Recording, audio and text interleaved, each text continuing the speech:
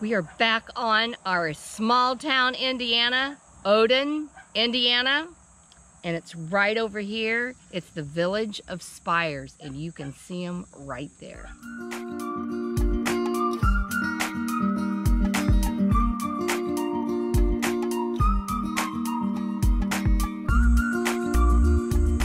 This quaint town of Oldenburg is amazing, and we are standing by the maypole.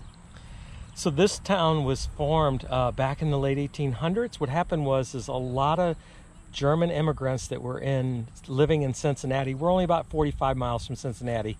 They came here in this little town, this little settlement in the hills of southern Indiana, and they started their own village. I understand that they spoke mostly German back in the day here, but so all these churches have all these spires. They call this the Village of Spires. Let's go in town and take a look. And we're going to go into the village market. Here we go.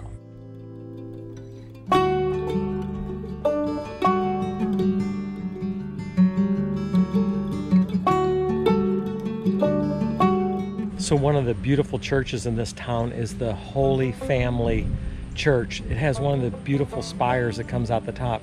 It's interesting is you can see this from miles away. So they have the Holy Family Church here, and then there's also a convent up here. I'm going to walk up here and show you, but beautiful church and beautiful spires.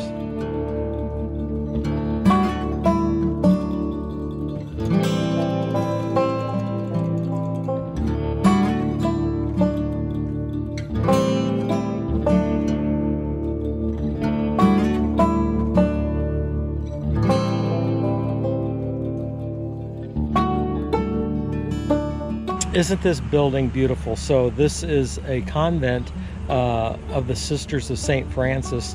Its sign says it was built in 1851, and man, it's still here today. It's just beautiful, and it's a nice day, enjoying looking at it. So another building with the spires on top of it that you can see for just miles away. So anyway, I'm going to walk over here. I see another spire. We're going to take a look at it too. All right, I walked down here to check out this other spire, and what it is it is on top of the original church that was here. So when they came here, they built one church, and actually most of them are attached to each other. So it's actually one church, the Holy Family Church. But this is the original church that they built when they first settled the area. And it has a small spire, but the spires kept getting bigger as they built onto the church. And of course, then across the street and everything is the convent, and it has its own spire on it. Even the town hall has a little spire on it. So yeah, Oldenburg, Indiana, the town of spires, as they say. So yeah, take a look at the Indiana limestone. You can tell it was made just from the materials they had in the area. So I'm going to walk up the street here because I see Nancy and Herky sitting here in the shade up by the town hall. So let's walk up here and join them and see what they've discovered since they've been here.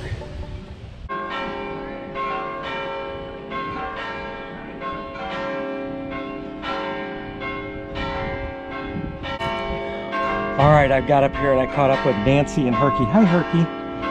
They're sitting here in front of the town hall, which used to be, looks like a fire station, but the new fire station is next door. Yeah, it's pretty cool. Yeah, so, and then they have the community board right over here. Ed'll show you. And it's also right behind us is the War Memorial that you'd love to see. I do. I like to look at those. So, all right, now that I picked up these two, let's start walking further up into town.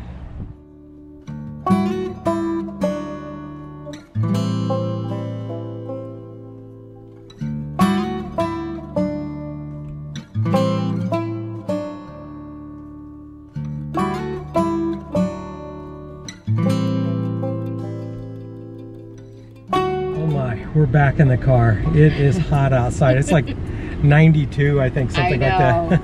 And we have to find a picnic spot for our lunch here soon. Hopefully in the shade, right? Oh my. So we had to get Herky back in the car and let him cool off a minute. Since I'm here in the car, I got my handy dandy chopstick. And there's a lot of you that like to see on a map where we're at. So let me turn the camera around and you can see where we're at. So right here is the Indianapolis metropolitan area, and there's a lot of really nice back roads down here. So right now what we've done is we've taken this and we're all the way down here in what's called Oldenburg, Indiana. You can see here's the Ohio border. So not too far from Ohio, but that's where we're at. And we've been in this village of Spires. What our plan is now is we're going to go from Oldenburg up to Greensburg. There's something interesting in Greensburg we want to show you guys. We plan on going from Oldenburg to Greensburg up to Rushville today. So let's get on the road. Greetings from Greensburg, Indiana. For some reason, Indiana likes their green. I don't know why. There is Greensburg, Greenwood, Greenfield, Greencastle, Greenfield, and Greenfield. And I don't know, there's several greens. So we always get mixed up in that. Where I'm at. So we've made our way here. This is the in Greenfield, Indiana.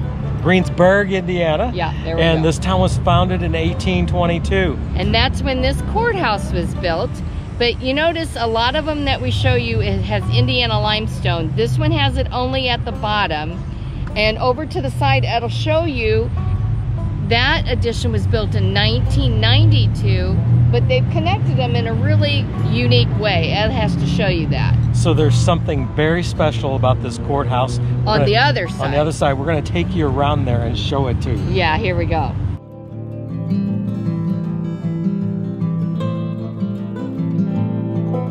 Like so many of our small towns here in Indiana, this one has a buffalo for Decatur Township. And a few years ago, they were all displayed at the state fair. So here it is. Herky hasn't noticed it yet because he's afraid of that. Look at this. Can you see it? Right there on the top of the steeple of the courthouse. So that's why Greensburg, Indiana is so unique.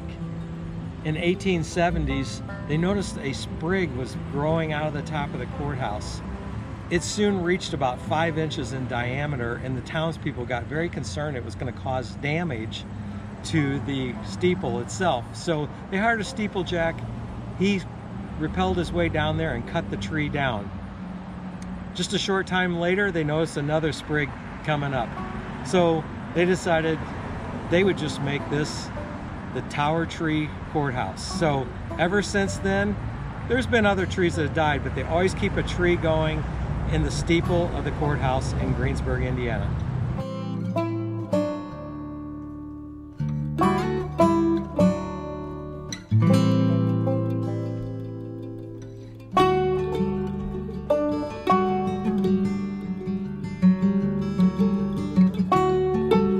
Wow, look at this. So just a few blocks off the courthouse here in Greensburg, Indiana, is a Carnegie Library we found. Just stumbled on this. We always like to look at these. They're really fantastic. Just had to show you. Rushville, Indiana, Rush County courthouse behind us, and it does not disappoint. Indiana limestone, baby. And it's on a square. Man alive. This is our third small town Indiana courthouse today. And our first limestone. We have been really busting it today. Oh man. And we are about to lose daylight. I think we have an hour and a half left. We keep piddling around here at these places along the way, and sometimes we lose track of time, but okay, at the end of the day here, we're gonna walk around this courthouse, take a look. Rushville, Indiana. You might ask yourself, who in the world is from Rushville, Indiana? Well, Wendell Willkie would be from Rushville, Indiana. Presidential candidate at one time. Just one of the famous people from Rushville, Indiana. You know, one of the things about these small towns in Indiana is there's really good living here. Good people and just good, clean living, small town Indiana. We're standing here on the courthouse and looking around, and across the street here is a small town radio station, 94.3 The Wife. Yes. WIFE is the name of the radio station. Every little small town has their own radio station, but they are the home of country music. WIFE. So there you go, wife. You could get a job there. Who else is from Rushville? Oh, the Rushville Rocket, Tony Stewart, if NASCAR. you're a NASCAR fan. Yeah. So Anyway, we're going to continue walking around. Walking down the road, and one of the things I do is I pick up some trash every once in a while and throw it away if I see it. So, seeing this laying there, got all excited. Lottery ticket laying on the ground. Honey, you think we won? No, we did not. Nope. It's a losing lottery ticket. I do find it interesting, this town, if you look, most of the buildings are full. Yes. And look, they have like the seniors' pictures up on the banners. Yeah. On Main Street. So I guess they wasn't able to have a graduation. Hi.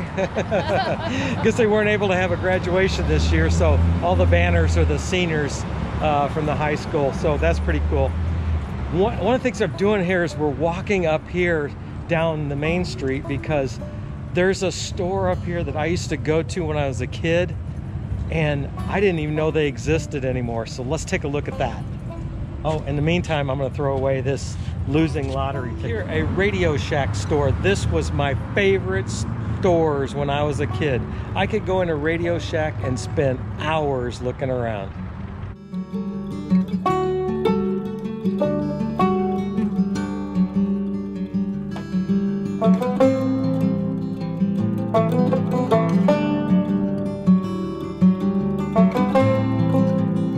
I bet from our videos you think everything always goes perfect in our world. Look at this. We're going down the road and Herky got sick for some reason, and Nancy rolled down the window and stuck his head out, and he puked all down the side of our car. So yeah, everything doesn't always go perfect in the world of hanging with Herky. In an earlier video, you remember we saw one of the Kennedy brothers' bridges, and they were from Rushville. Well, here's another one. It's the Smith Bridge.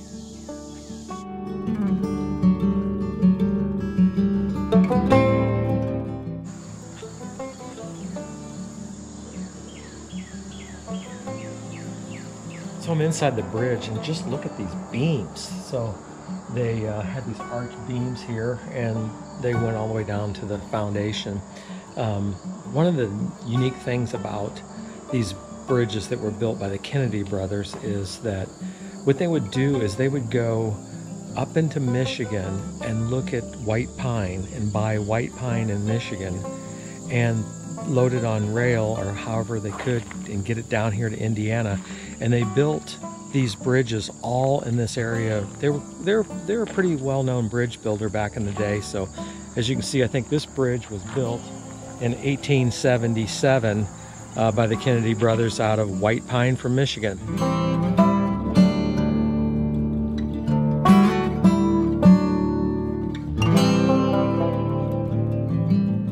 Okay, it's time to end this and take this dog for a walk. See you later.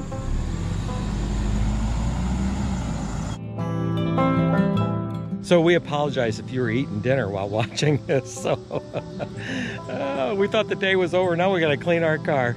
We'll catch you later.